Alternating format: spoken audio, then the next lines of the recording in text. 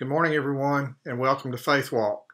My name is Will Wilson, and I'm one of the elders at Church Street Church of Christ, and we appreciate you taking time out of your morning to join us for this morning devotional.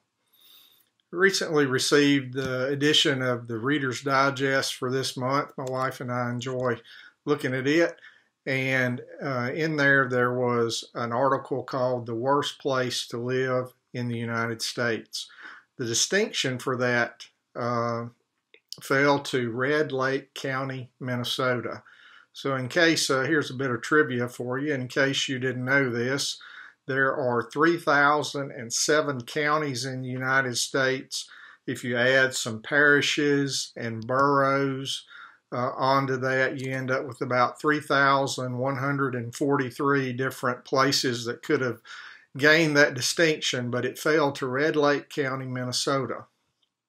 It said that it was selected because when it's hot, and when it's cold, and not a lot of amenities that I guess we all have grown to expect and enjoy. And for that reason, it was designated as the worst place to live in the United States. When the people of Red Lake County found out about that distinction, they were up in arms. They actually reached out to the author of this article and invited him to come there. Interestingly, he now lives there in Red Lake County, Minnesota, based upon his visit and finding the tender heart of the people there. Our Lord and Savior, Jesus Christ, we know comes from very humble beginnings in Bethlehem. And all that's chronicled for us in Luke chapter 2. It's prophesied as well in Micah at chapter 5 in verse 2, where it says, "But you, Bethlehem Ephratah, though you are little among the thousands of Judah, yet out of you shall come forth to me the one to be ruler in Israel, whose goings forth are from old, from everlasting."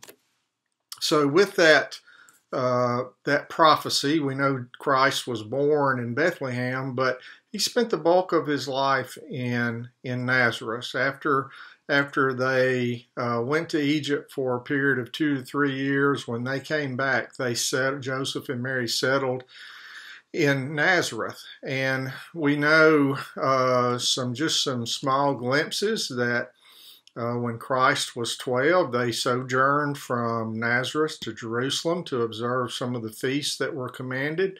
And evidently Joseph and Mary were very comfortable with the people that they lived around, possibly brothers and sisters and good friends, because we know that when they went to leave to return from Jerusalem to Nazareth, that they went a day's journey before they realized Christ wasn't with them. And so I'm sure they felt like, well, he's with his friends, he's with his cousins, and so they had to turn around and go back and get him. So obviously Nazareth wasn't a bad place to raise someone, and Joseph and Mary felt comfortable there. The Bible chronicles for us that Christ grew to his maturity there before he started his ministry. But interestingly, in John chapter 1 at verse 46, when Philip has met Christ and he goes to talk to Nathanael about him, Nathanael makes this famous statement where he says, "Can anything good come out of Nazareth?" And I know he's asking that in a rhetorical way, because Nathanael obviously has his mind made up that the answer to that is no, nothing can. But the answer to that actually is, yes, Nathanael, something can. He's King of Kings. He's Lord of Lords. He will be your Savior. He will die on the cross for the sins of the world, and through him we have the hope of life everlasting. I'm so grateful that something good can come out of Nazareth, and I'm glad that the folks in Red Lake County, Minnesota have proven that perhaps their home is not the worst place in the United States. I want to ask you to join me in prayer. Dear God, we're grateful for Jesus Christ. We're grateful for his life. We're grateful, Father, for the village of Nazareth that helped to raise him and to make him our Lord and Savior through your providential guidance and through your miraculous power.